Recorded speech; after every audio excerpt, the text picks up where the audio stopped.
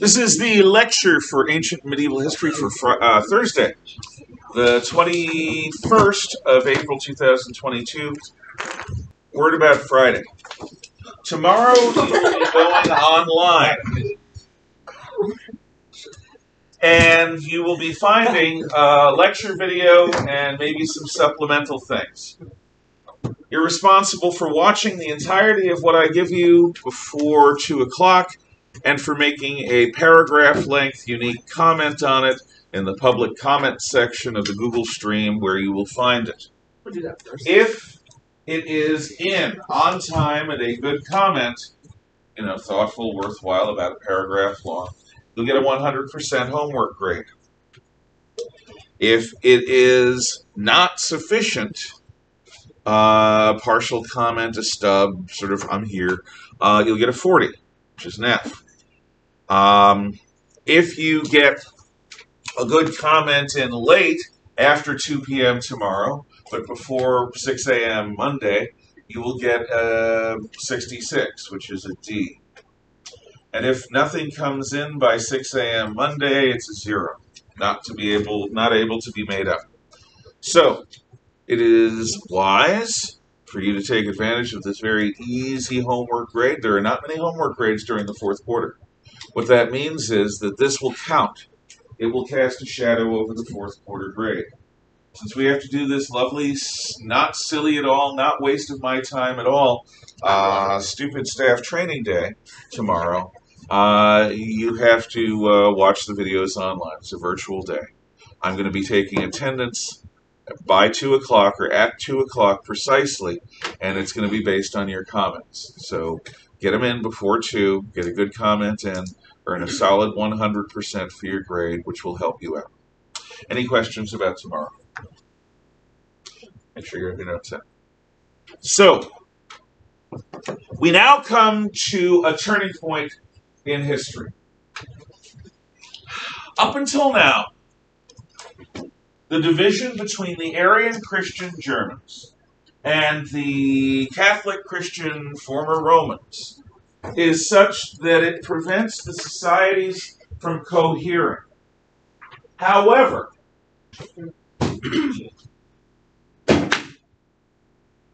during the 600s, the Merovingian Franks make a fateful decision that's going to make them the most powerful kingdom in Western Europe. What they're going to do is the Franks are going to become Roman Catholics. In fact, the Frankish kings are going to make an alliance with the Roman Pope. So, when this happens, the Franks are the very first of the Germanic tribes ruling over Western Europe to become the same denomination of Christian as the majority of people who live in Western Europe. What this is going to do is create a cohesiveness, a sense of unity between the ruler and the ruled, which is going to make the kingdom of the Franks more powerful, more effective than any of their competitors. Frankreich, the Frankish lands, what will later become France, is going to benefit from this long term because it begins developing earlier. The alliance with the Pope is going to be important also because it's going to create of the Frankish kingdom something transcendent. The Lombards in the late 1700s, the pagans, the anti-Christians, the tribe that rules North Italy, is marching on Rome. They want to capture or destroy the Pope and the papacy, and in doing so, cripple the Christian faith in the West. So, this is a serious threat.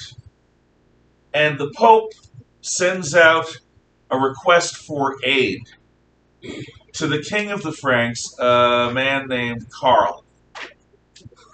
King Karl of the Franks comes to the aid of the Pope. In coming to the aid of the Pope, he destroys the Lombard kingdom and adds it to the kingdom of the Franks.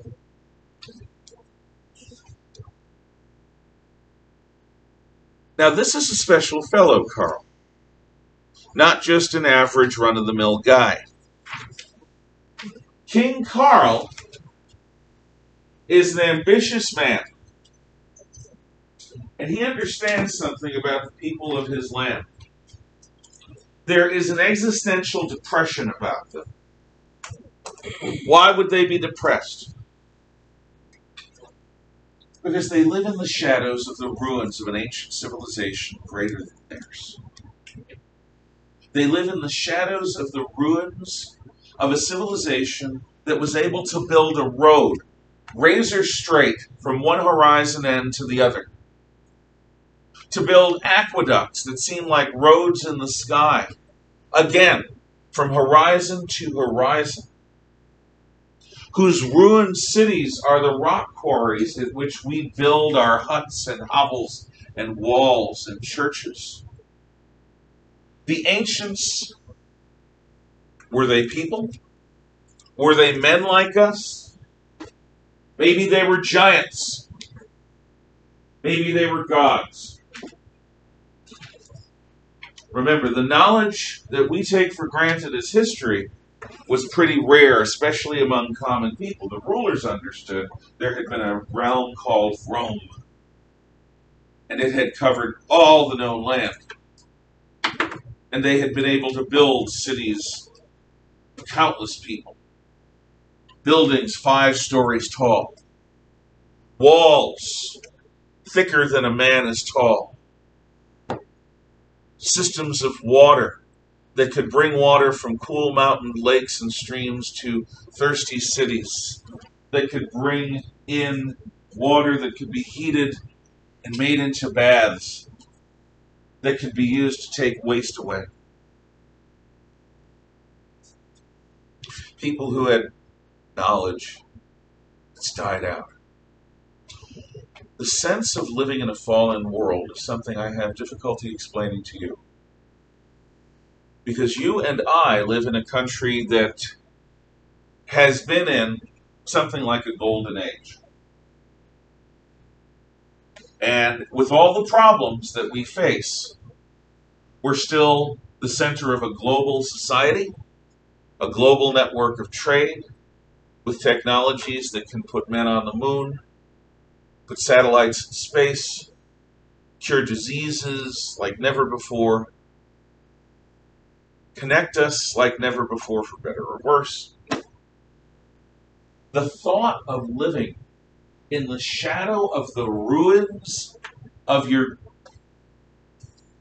great-grandparents' great-grandparents is not within the realm of most Americans to be able to easily imagine. It's science fiction or fantasy. But that's what the people of Western Europe did.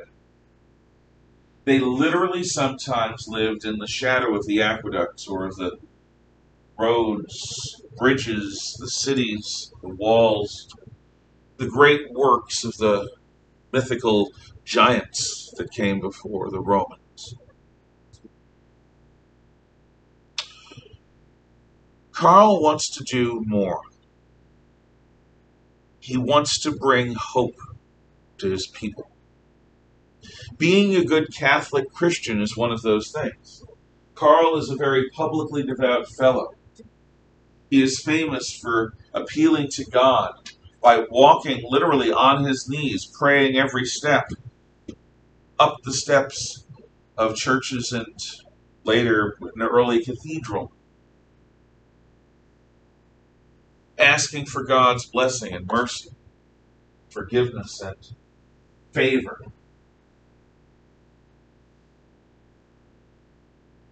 All of this is going to lead to Karl conquering the Lombards for the land of the Franks, and being in Rome for Christmas of the year 800, good round number 800. Christmas, important day. When I was a kid and I read about this, I always pictured snow falling, but it's Rome. Probably no snow falling, maybe rain. In any event, Karl is invited to the Pope's church. He probably knows what's going to happen, but he doesn't act like it. When he arrives, everyone's waiting for him and he's asked to kneel. And the Pope coronates a man who's already been crowned king of the Franks, the emperor of the Western Romans, the Roman emperor in the West. This is the first Roman emperor in the West since Romulus Augustulus in 475. So we're talking 476, 324 years. And this is no weak little teenage boy at the mercy of his big, scary German bodyguard. This is a Germanic king, a Catholic king, king of the strongest kingdom in Western Europe, the protector of the church and of the Pope, an ambitious man who wants to bring hope to his people. The word Roman carries such weight because it was those very Romans who built these great monoliths of stone that we see, that we live amongst, but we don't really understand. And if now our king is a Roman,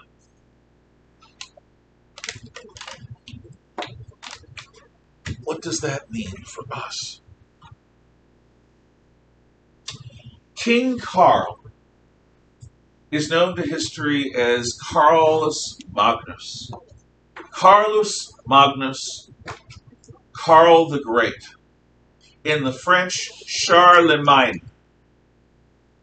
So we know him as Charlemagne. Not the internet character Charlemagne the God. Because the real Charlemagne is a human being who worships God and doesn't claim to be. Which is stupid. In any event, Charlemagne, on Christmas Day of the year 800, his accession to become the Roman emperor in the West is going to be a symbolic, but a very important symbolic, turning point in the history of our civilization. Up until now, arguably, it's been a dark age that's been declining or holding its own somewhere down here. But now we have the aspiration to return to what was, but Christian, better. Our civilization, the West, begins to think of itself as something other than the fallen offshoots of a once great people.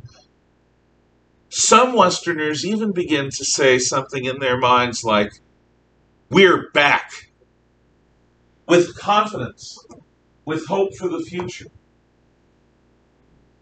Coronation of Charlemagne as Roman Emperor is going to mean the establishment of what will last for 1,000 years until 1803. The Holy Roman Empire. Now, this is often called the Holy Roman Empire of the German nation. The French philosopher in the 1700s, the 18th century, Voltaire used to say of this, it's neither holy nor Roman nor an empire.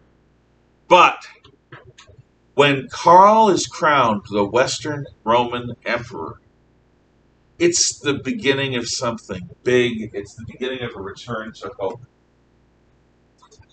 Now,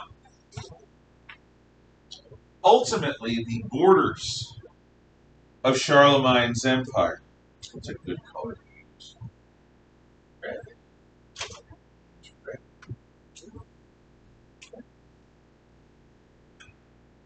Charlemagne temporarily controls things on the southern side of the Pyrenees, but basically the Pyrenees Mountains are the southwestern border of Charlemagne's empire.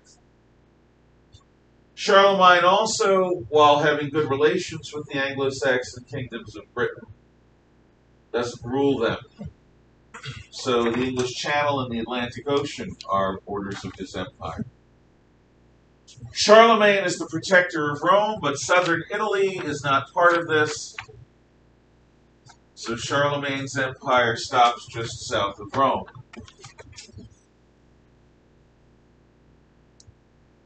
Charlemagne's empire extends a little bit into the Balkans, and at first, its border is roughly along the Rhine River, but eventually Charlemagne takes the land of the Saxons. So, you have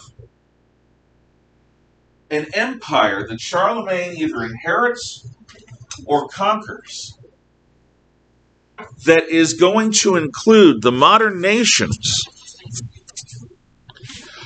of France, Western Germany, Northern Italy, Belgium, Holland, Luxembourg, Switzerland, and parts of Slovenia and Croatia.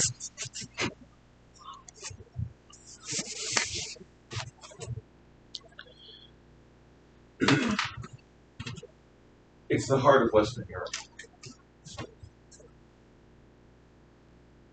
Now, the conquest of the Saxons is a big deal in this. Charlemagne's armies move across the Rhine like a Roman imperial army, and they move towards the Elbe River. Between those two rivers in Western Germany are the Saxons, a pagan confederation of tribes who are the ancestors of the rulers of England, who rule areas the Franks used to rule back hundreds of years ago, who are like primal Germans. They're not all civilized like the Franks and the others who inhabited Roman lands. They're real Germans. Charlemagne's armies crushed them. It's not an easy war. It's a long war. It's a very difficult war. But after about a decade of fighting, Charlemagne's armies crushed the Saxons. And one of the key moments in this is that the major cult of the Saxons worship a holy oak. The oak tree is massive, looks sort of like a person, is considered to be a god, is considered to be the strength god of the Saxon people. And Charlemagne calls the leaders of the Saxons that he's captured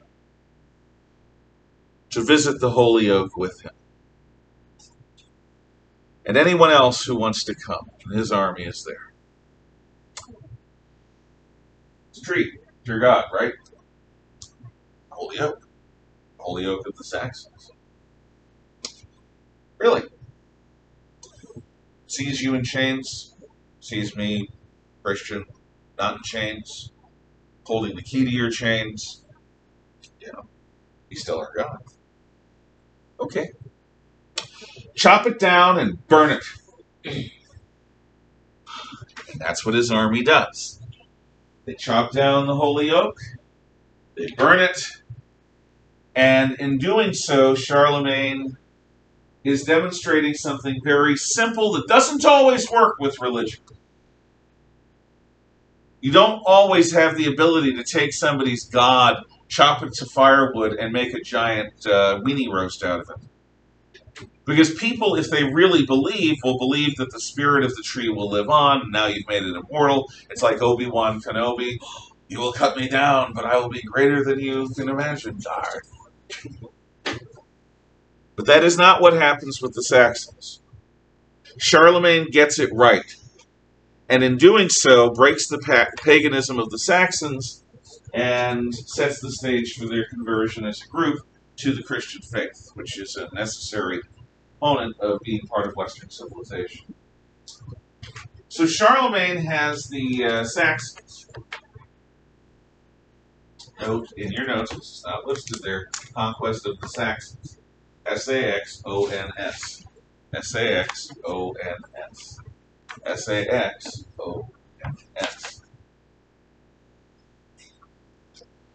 Otherwise in warfare, again, Charlemagne briefly rules a territory to the south of the Pyrenees in Muslim Spain. They get driven out, and in one of the battles where the Frankish knights are being driven out of Spain, one of Charlemagne's paladins, one of his chief knights, the word paladin often is used to mean a holy warrior of a Christian faith. For example, in the legend of Sir Lancelot and King Arthur and Queen Guinevere, Lancelot is considered to be a paladin. But the paladins of Charlemagne are his generals, his knight chieftains. And one of them is Roland. And Roland and his force is being pursued by a larger Muslim force across the passes of the Pyrenees. Roland tells his men, if we keep running, we're not all going to make it. He takes his sword Joyeuse out of its sheath, wheels his horse around, orders his men to keep fleeing, and he personally charges and fights a hopeless battle to protect his men. The Song of Roland is a classic of French literature. It's their version of Beowulf. So write down the Song of Roland, R-O-L-A-N-D. The Song of Roland, R-O-L-A-N-D. Very important piece of literature. Ask Dr. LeBlanc about it. She probably has copies in both French and English. The Song of Roland. Of course he does. It's fine. This ghost will see you tonight. That's fine. Make you pay. Now, he's not just about war, Charlemagne, even though he expands this empire to include the heart of the West. France, Germany, Italy, all the areas in between. Charlemagne is also a man of letters. There are famous woodcuts from the Middle Ages. This works. Of Charlemagne sitting at a desk, struggling with his letters, struggling with reading and writing, really hard. Why? Is he stupid? Dan, he could make me throw this at you. He could be dyslexic. He could be. But they didn't have dyslexia in those days, because men were men, and women were women, and there was none of that stuff. You either did it or you didn't. Toughen up, Buttercup. Dyslexia. Health problems. So you've got no legs. That don't mean you can't bounce around and march. You can hobble. Tis but a scratch. Tis but a flesh wound. So, why is Charlemagne so troubled by this reading and writing stuff? Well, I'll tell you why. First of all, you presumably know how to read and write. And you probably learned when you were a small child. I learned before I went to kindergarten, because my mom was a teacher. So she read me books, and after a while I learned the books. And I learned how to, that's how I learned how to read. Max, Where the Wild Things Are. It's a great one. I hope that you've read it. If you haven't, even as an adult, you should. They did, but I didn't care for it. I don't see a need to make a movie out of a great book. I didn't watch it. The movie I didn't was watch so it. Like making a The movie. movie was It's like making a horrible. movie about the very hungry caterpillar. It's not gonna work. Yeah, well, at least they didn't make a Has no movie plot. called Everybody Poops, which is another really great children's book, or at least a bestseller. I know this because we found it and we gave it to my nephew and niece when they were babies, when they were kids. The movie for Where the Wild Things Are is horrible. It's Okay. it was I believe you. downright- I absolutely believe you. There's no question in my mind. It would be. Nothing can beat the imagination. So Charlemagne doesn't learn as a child. Yes. What about Lord of the Rings? Lord of the Rings is different. And even then, they still have send out your ward riders, which is stupid. And they don't include a bunch of things but no, Lord of the Rings was wonderful. On the other hand, Lord of the Rings is the exception. Because then they did The Hobbit. And the Hobbit movies, and in other words, in my personal opinion, they both suck and blow. I don't like them. I really don't. I love the Hobbit book. I'm talking about respiring here. No, you said something. Say anything, man. I don't care. Just don't distract me. So, Charlemagne is... I don't know if you agree about the Hobbit movies. You may like them. You may like the whole Lake Town discomfort thing and... Feely! What? Hey, Toriel, who's not in the books anywhere or anything. Toriel, fake elf woman, what's your love's last name? Yeah. The dwarf?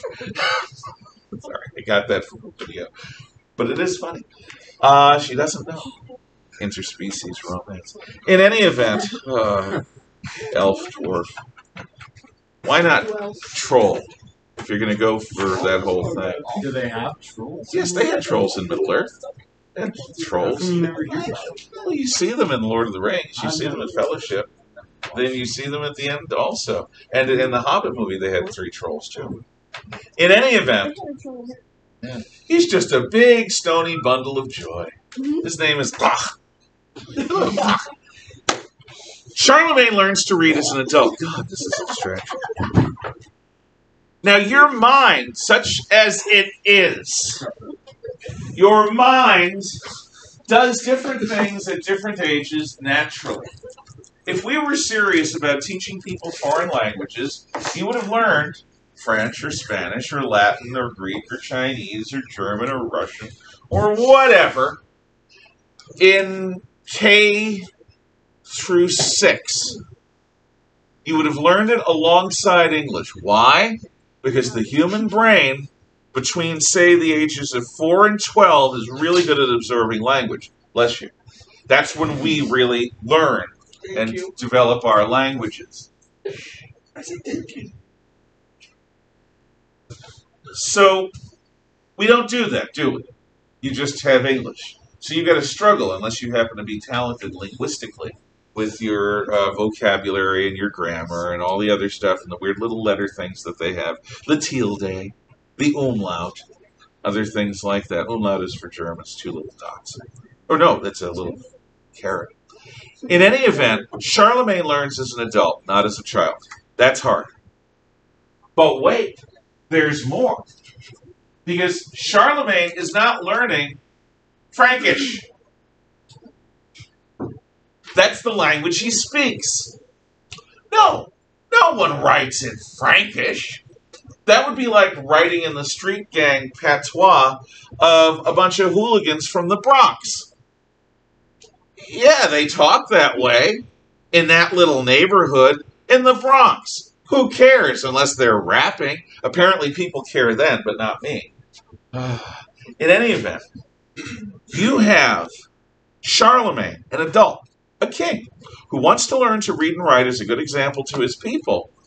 Learning to read and write not in his own language, but in Latin. Yeah. An adult learning to read and write for the first time in a foreign language.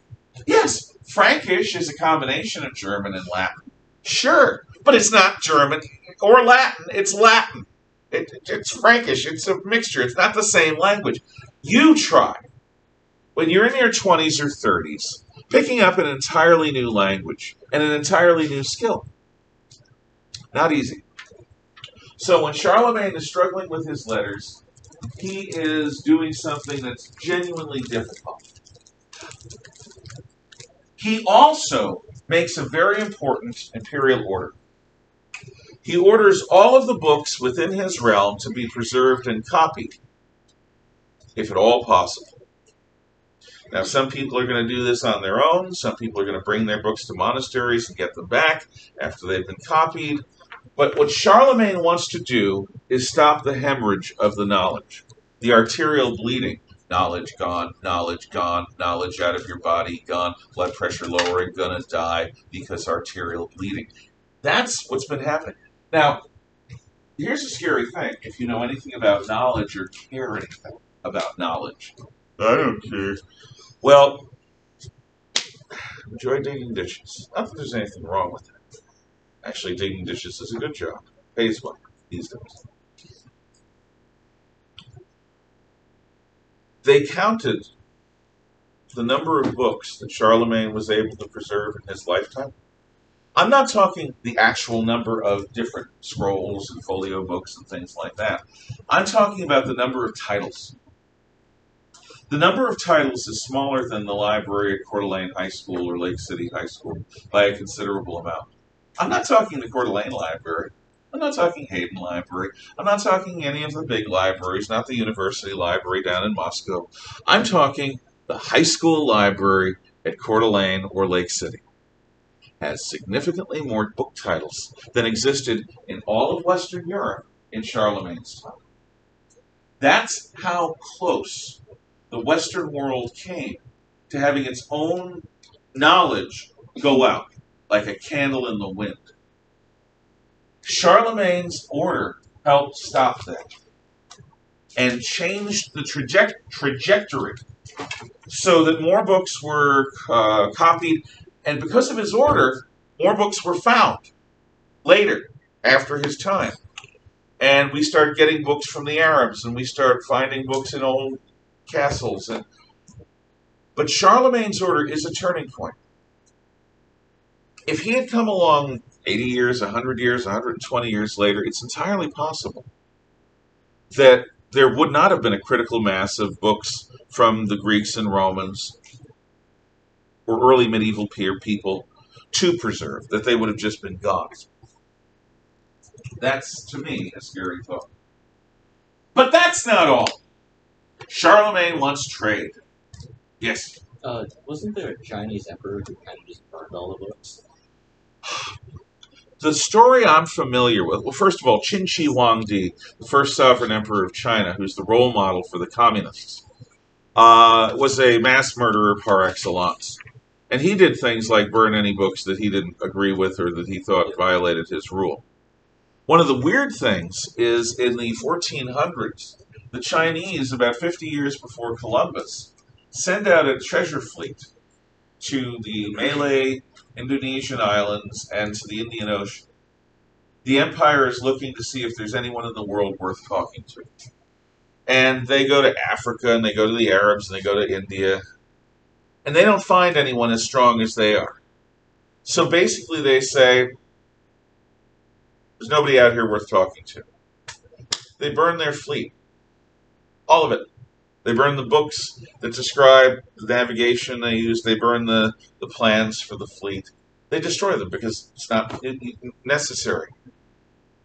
50 years later, the Europeans start showing up around their shores. Had they not burned their fleet, the history of the world might have been very different. But they did. Oh, by the way, you know the moon rocket, the Saturn V, that big rocket that we used to send men to the moon and back? A rocket capable of putting a heavy space station in orbit in one shot? That rocket? Apparently, the United States and NASA destroyed the plans for the Saturn V in the early to mid-1970s to avoid the Russians getting a hold of the plans. So if that story is true, and it seems a little urban mythy to me, we no longer have the plans for our own moon rocket. We will have to reverse engineer it and build it sort of from scratch. Don't we probably have better rockets now? Well, we have rockets with better thrust to weight ratios. We got those from the Russians. Actually, they were better at it than we were. But the Russians never built a working moon rocket. Every time they tried, they had an almost nuclear blast type explosion. We did. So there were things that we did that the Russians never learned how to. And in terms of raw power, the Saturn V had enough thrust not only to get heavy things off the Earth out of our own gravity well, but to shoot things into interstellar space. We have two probes, Voyagers 1 and 2, that have both left the solar system, and they left Earth on a Saturn V. That gave them the initial push. In any event, we burned our own ship. Smart. Smart Americans.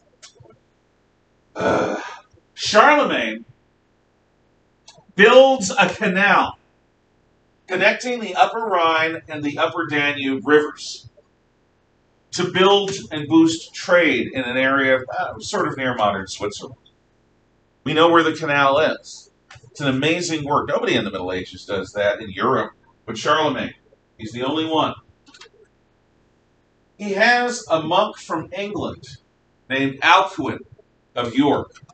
And Alcuin of York is one of Charlemagne's educated advisors. He helps teach Charlemagne how to read and write. He encourages Charlemagne to learn about old Roman projects, and that's one of the things that gives him the idea of building this canal between the Rhine and Danube rivers.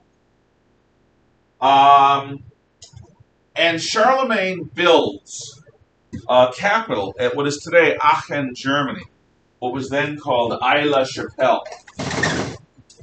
And I'm going to show you some things about it. Would you shut the fan off, please? Close the shade. Would you please close the slats on that shade?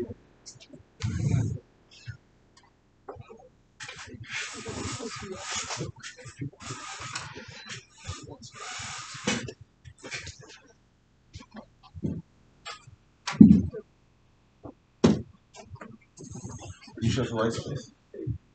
Thank you. Oh. Did you? What? Do you have to pause the video? Oh, nah. I don't think so. Not for the pictures, anyway. If I start showing you a video, then I might. But for now, what I'm going to show you is what he built at Aix-la-Chapelle. Wait a second. I may be able to get this. I think there's an interactive version. And I only just remembered it. So, this. Yeah. No. Still, that's part of the cathedral that Charlemagne builds at Aix-la-Chapelle. Now, let me see if I can get an interactive version. I know there's one of these for the Sistine Chapel. I seem to remember there being one for this. Not Wikipedia. TripAdvisor. Hey, it's Virtual tour. Valid source. Yeah, hey. People spend thousands of dollars based on that. Well, that's nice. Okay, I don't care. So, here, no, always block. Here we are in the central baptistry looking up at this cylinder. There's a lot of Alme symbols or whatever these swirly things are. Let's see if I can find a better version. This looks good. Are these big? Well, I have big pictures. I want big pictures. Virtual 3D flight of Aachen Cathedral. Okay, let's see if this is what it is. Start your 3D experience here. Ooh. Now let's see. But I didn't agree for their stupid cookies. I don't like cookies. Except for chocolate chip or... No, I'm not going to subscribe. No. Virtual 3D. I speak that language.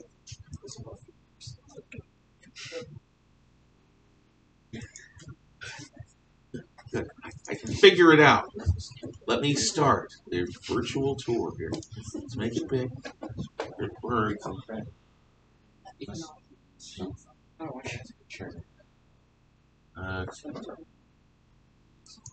Well, let's start. Okay. So we're going in through the doors really fast. And note the arches and the colors of the arches. You've got columns, and then you've got arches up above. That's not fast or dizzying. No, not at all. Now we're in the central area. The Barbos-Lüchter. Okay, so we look up several stories, and there's that beautiful angelic ceiling. And there's Charlemagne in picture form. This guy is Charlemagne. The Golden Palace. So we go down and we see the vase. This is kind of cool. And now we're over to the regular part of the cathedral. But it's that up and down part that is the really interesting thing to me.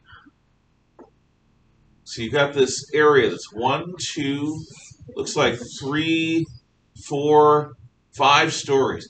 In some ways, this is the tallest building that they built in Western Europe up to Charlemagne's time. It's not as big or as grand as the Hagia Sophia in Constantinople, but it's still pretty big and impressive. And what I would have you remember for your... Oh, that's the wrong one. If I was Charlemagne, I would have added another layer of arch columns on top. Well, actually, they're lucky this thing didn't collapse because these people did not have access to advanced math. So what they had, they largely used. Okay. Oh, that's the same one. Now we're looking up. Okay, let's look up. We're looking straight up. Now,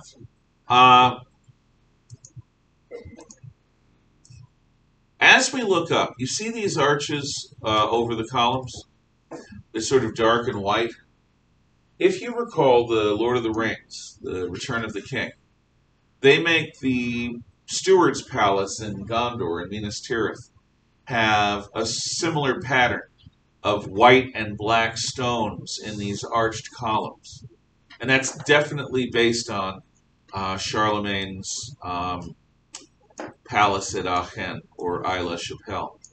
So you got the first layer, the second level, the third story, and up here, fourth and fifth. And this picture here of a king, that's Christ. Christ the King. What else? Oh! Let's see. That is a gold and silver portrait bust of Charlemagne. It's made of silver, you see the silvery parts, and gold, you see the gold parts. And his crown has many jewels and gems and that archy thing on it. Of course, that's a symbolic representation. Now here, what do you think's going on here? Yes, when did that happen? When it pissed them off. Dan. Blue 2 free, thank you. Who's this on the horse? That's King Carl, Charlemagne. And who are these people here, bound and chained? People, slaves. Sax. Thank you, Chase. She said it first, but I was looking for the word. I didn't remember. Saxons! I knew I was on this. So what tree is this? The Holy Oak. The Holy Oak of the Saxons. And Charlemagne is ordering its destruction. No, don't destroy our god. It's not nice. Ha ha! He's not a god. He's just a big sprout. And I hate sprouts. So, there is Charlemagne. Now, I am going to play something amusing for you about books in the Middle Ages, just because I think it's funny. And then after that, we will go into discussion. So, that's it for today at home. Thank you. Remember, watch the video tomorrow. Get it all done and make a comment before 2 p.m.